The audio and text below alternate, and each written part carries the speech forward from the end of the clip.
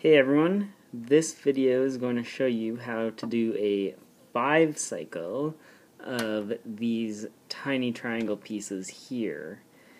And the pieces it's going to cycle are, well, it's going to move this yellow one to where this blue is, this blue to where that blue is, this blue to where that green is, this green to where this green is, and then finally it's going to take this green and move it all the way back to the starting position, this yellow.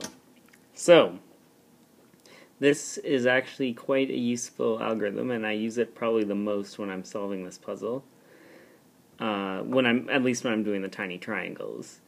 Now, if you want to see a 3 cycle that isn't a 5 cycle, then you can look at my channel. I posted 3 cycles so far, and I'm actively looking for more 3 cycles.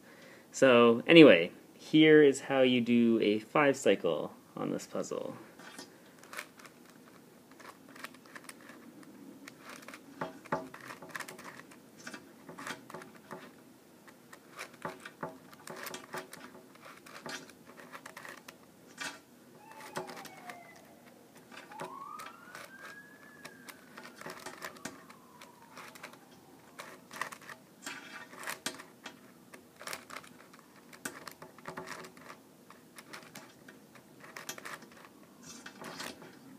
So I'm just going to stop there. I'm not done the cycle, obviously, but what you see here so far is it's moved these crowns. It's actually done a 3 cycle of these crown bits here with their triangles.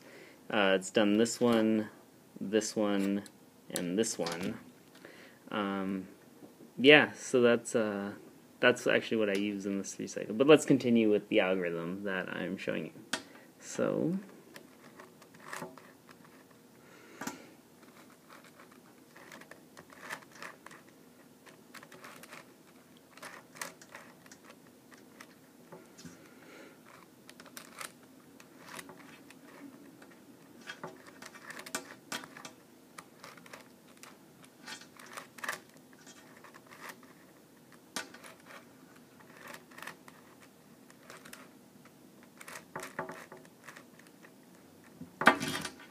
and there it is.